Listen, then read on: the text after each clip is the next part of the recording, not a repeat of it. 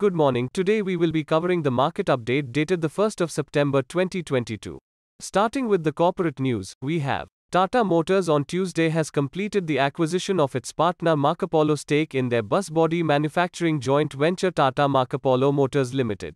In December 2020, Tata Motors and Marcopolo had entered into an agreement, under which the homegrown automaker agreed to purchase 49% shareholding of Brazilian partner for 99.96 crore rupees in the joint venture. Currently, the share price of Tata Motors is trading at 472.05 points. And as we can see in the graph, the share price is trading above its moving average. The first resistance for the stock would be at 474.45 points with a support level at 451.6 points.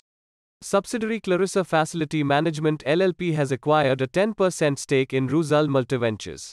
With this acquisition, the company will leverage facility management expertise to create additional streams of revenue, cost effectiveness and continuous supply of facilities, which will improve its overall effectiveness and productivity. Currently, the share price of company is trading at 153.1 points. And as we can see in the graph, the share price is trading higher than its moving average.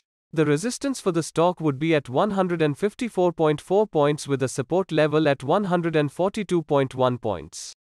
Inox Wind has received the board approval to raise up to 800 crore rupees through the issuance of non-convertible preference shares to promoters on a private placement basis. The funds raised through the issuance of NCPRPS will be used for repayment of the debt. Currently, the share price of company is trading at 117.8 points and is trading above its moving average, which is a good indication for the stock. The first resistance for the stock would be at 119.45 points with a support level at 96.5 points.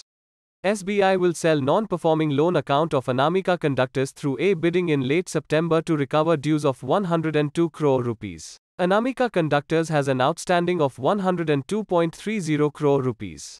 Currently, the share price of SBI Bank is trading at 538.7 points and is trading above its moving average.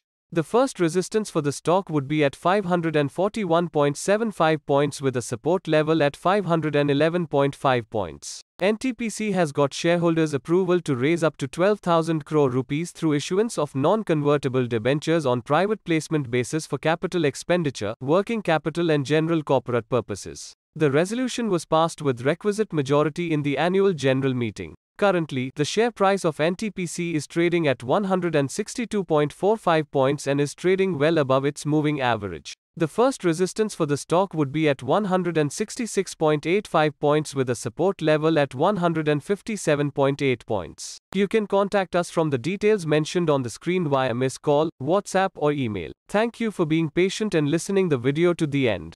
Please do like, share and subscribe the channel to know the latest updates in the market. That's all for today. See you tomorrow.